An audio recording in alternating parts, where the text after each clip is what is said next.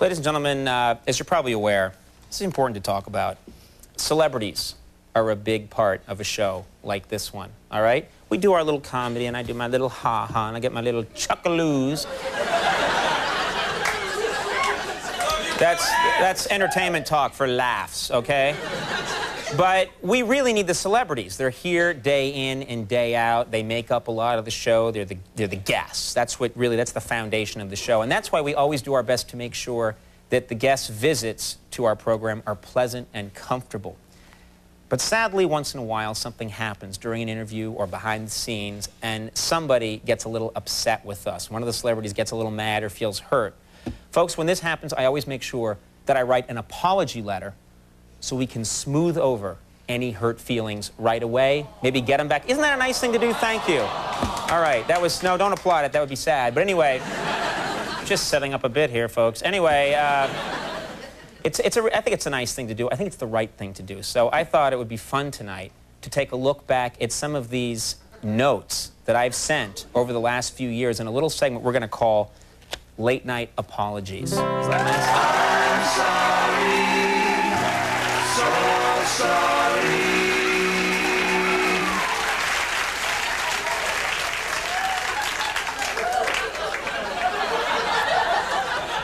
Our first apology should be for that song, I think.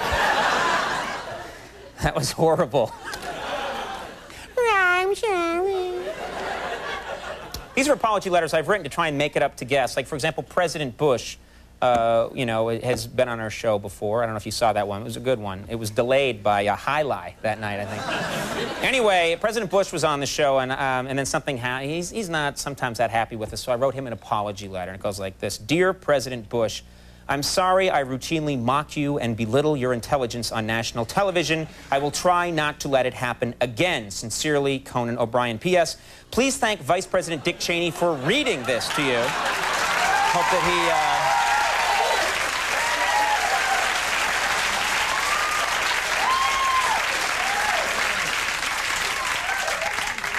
Luciano Pavarotti was on the show not too long ago, and he got kind of mad about something, so I wrote him an apology letter. Dear Luciano, we didn't mean to imply anything when we filled your refrigerator with diet soda.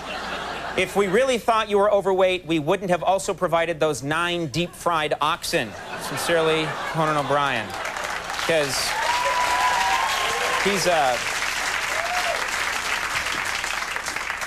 he's a big fat fatty. All right.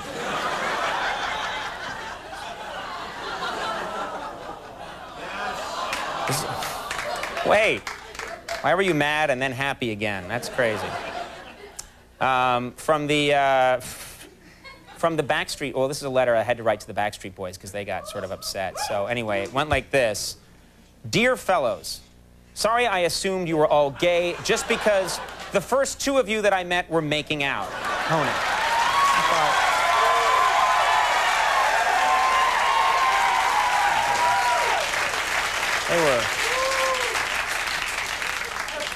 They were really going at it, too. All right. Here's an apology letter I had to write to Puff Daddy. I had to write him, and you want to apologize to that guy. Okay, here we go. Dear sir, I'm sorry that the nameplate on your dressing room didn't feature your new name, P. Diddy, but when we called to order it, they just hung up laughing.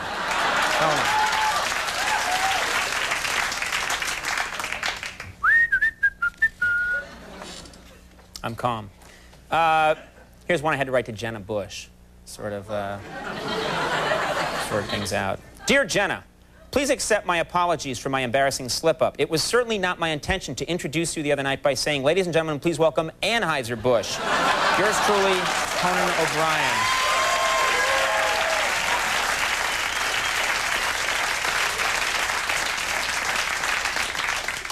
Why does my stationery keep changing? All right, here's one I had to write to David Spade, because he was kind of mad at me after he was on the show. That's right, here it goes. Dear David Spade, I'm sorry the cleaning lady vacuumed you when she was cleaning the guest chair last week. Thank God you were able to crawl out of the bag and make it to safety. Yours truly,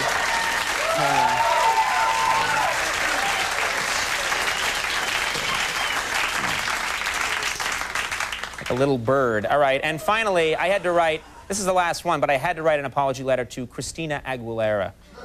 Yeah, and wait, you're booing that I apologized, or just Christina? Who knows anymore? I'm tuning them out.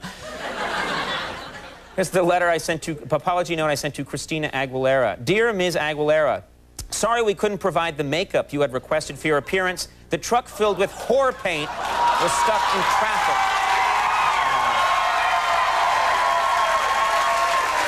Well,